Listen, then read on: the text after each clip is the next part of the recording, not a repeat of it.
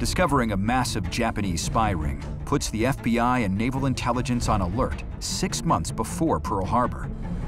Recently declassified documents suggest that a former high-ranking British officer was part of that enemy spy ring. There were several reports that mentioned Major Frederick Rutland of the British Navy. I said, wow, how would a British officer be associated with Japanese spies? Right now, we're up in the Hollywood Hills, and we're looking for Warbler Lane, and I believe it's right around here somewhere. Michael Cara has dug into the FBI reports on Rutland. He's found clues linking him to an exclusive Los Angeles neighborhood called the Bird Streets.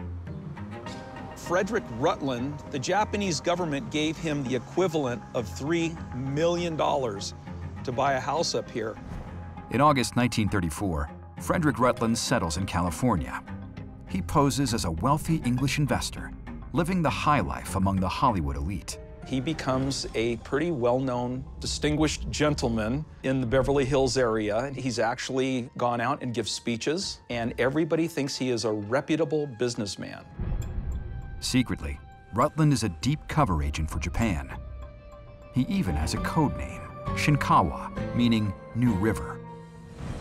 Michael's uncovered evidence that in the years leading up to Pearl Harbor, Rutland crisscrosses America, filming military installations, transport hubs, and heavy industry. He passes it all to none other than Japanese spy master Itaru Tachibana. Tachibana and Rutland were working together. They were learning basically all about the military industry in Los Angeles. Michael thinks he's found Rutland's 1941 home. To Michael, the location is a clue as to what motivated the working-class Englishman.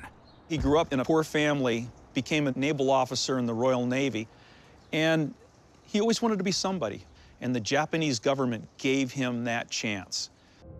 Rutland's career began in World War I as an Air Force officer, helping Britain's powerful Navy develop a revolutionary new weapon, the aircraft carrier.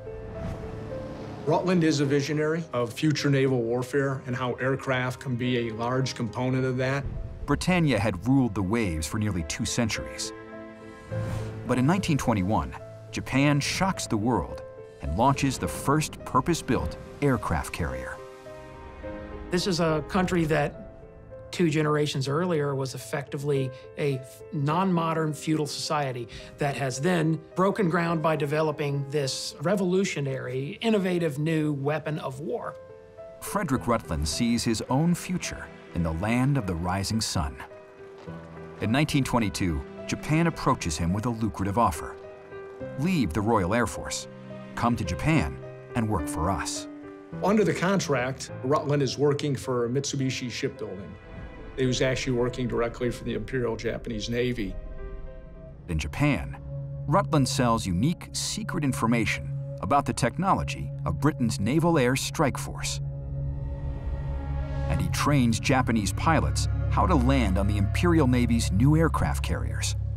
Frederick J. Rutland was a key player in the development of the Japanese war machine.